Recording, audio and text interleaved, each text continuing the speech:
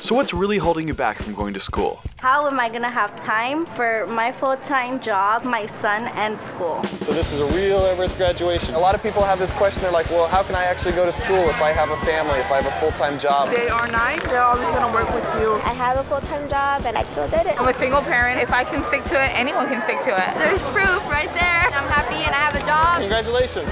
Next question. Get the answers you need now at EverestAnswers.com or call 1-888-655-7265.